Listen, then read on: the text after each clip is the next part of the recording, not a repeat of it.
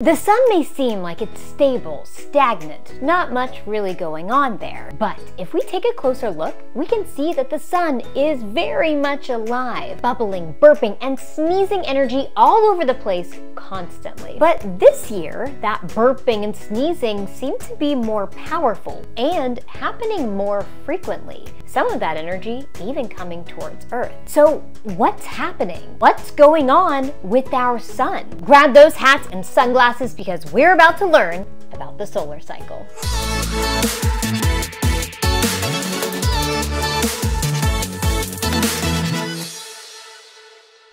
Hi everyone, I'm Emily Calandrelli, your friendly neighborhood space gal, and welcome to my channel where we talk about all things space and science. You may have heard that the sun is particularly active right now, with X-class solar flares coming our way. You may have even heard that you could see an aurora in your area. But what does this mean? Why is this happening? And should you be afraid? Well, first, it is perfectly natural for our sun to be active. After all, our sun is a nuclear fusion reactor, constantly turning hydrogen into helium via fusion. I often hear people ask, if there's no oxygen in space, how does the sun burn? Easy. The sun doesn't need oxygen. It's not burning like a campfire. It's radiating like a nuclear bomb. The nuclear fusion that's happening inside the sun doesn't require oxygen. But this does create a ton of energy, or thermal radiation, which is why the sun glows. And through all of this, the sun has plasma swirling across the surface and chaotic magnetic fields that dance and move. And the coolest part about all of this is that the sun goes through cycles. It waxes and it wanes. It has periods where it's more active with more burps and sneezes of energy, and periods where it's less active. This up and down cycle is on average about 11 years long, but it can be as short as 8 years or as long as 14. We are currently in solar cycle number 25 and approaching the maximum within that cycle in the year 2025. There have of course been countless solar cycles, but we only began extensive recording of these cycles in 1755,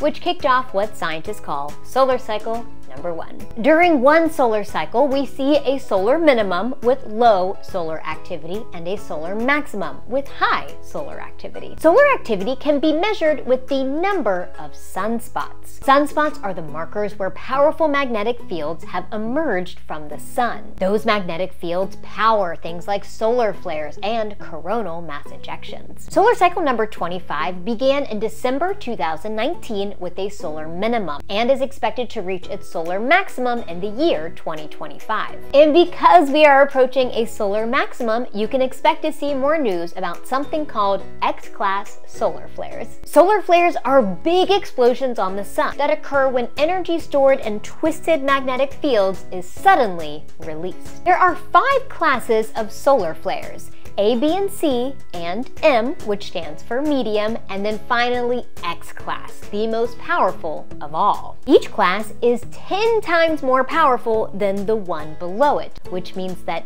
X class solar flares are just gargantuan compared to A, B, or even C ones, which are just too weak to affect the Earth. In fact, X-class solar flares are the largest explosions we see in our solar system. Some of the larger X-class solar flares have had the energy of 10 billion hydrogen bombs. Good thing we are located 94 million miles away. But X-class solar flares aren't rare. We see about a handful a year and more than a dozen a year during solar maximum. But X-class solar flares, particularly the more powerful X-class solar flares, can generate geomagnetic storms that can hurt our satellites in space or even our ground-based power systems. They frequently create temporary radio blackouts and can even cause auroras in areas that don't normally see them. But these solar flares and geomagnetic storms are not physically dangerous to humans. You see, the largest geomagnetic storm in history was the Carrington event of 1859. It occurred during the solar maximum of solar cycle 10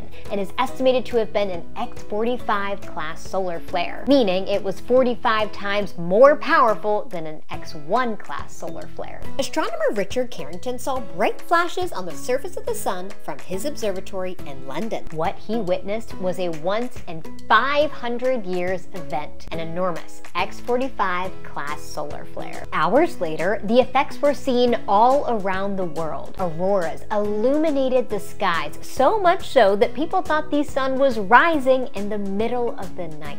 The geomagnetic storm increased the electrical current flowing through telegraph communication wires, causing many of those systems to fail. There were even some reports of telegraph operators getting shocked, or sparks caused by the enhanced electrical current creating fires. It was a big deal back then, but today we rely even more on technology. So the question remains, what would happen if we experienced a Carrington-level event today? Large geomagnetic storms make our upper atmosphere denser, increasing the drag on low-orbiting satellites, making them deorbit sooner. The increased radiation from these storms can also damage satellites, although some satellites are now equipped with radiation-hardened or rad-hard electronics to help protect them from this. And finally, power grid systems on the ground can be damaged, just like they were during the Carrington event. So in short, a Carrington-level event today could potentially completely disrupt our entire technological world. Temporarily. It could damage satellites that we rely on for GPS, communications, and national security, and it could temporarily cause blackouts across power grids for a few weeks. This is precisely why it's important for scientists to monitor, study, and model our sun so that we can warn communities when this type of event is happening, and possibly even be able to predict these events before they happen in the future. To summarize, expect to see more reports of X-class solar flares as we build up to the solar maximum in 2025. They'll likely cause radio blackouts here and there, and you might hear reports of auroras in locations that you don't normally see them, but they're not likely to be Carrington-level events. Hopefully that puts your mind a little bit at ease, but stay tuned. I'll be sure to report back if that changes. Thanks for joining me today. Stay tuned for many more videos on science and space, and as always, stay curious and keep exploring. We'll see you next time.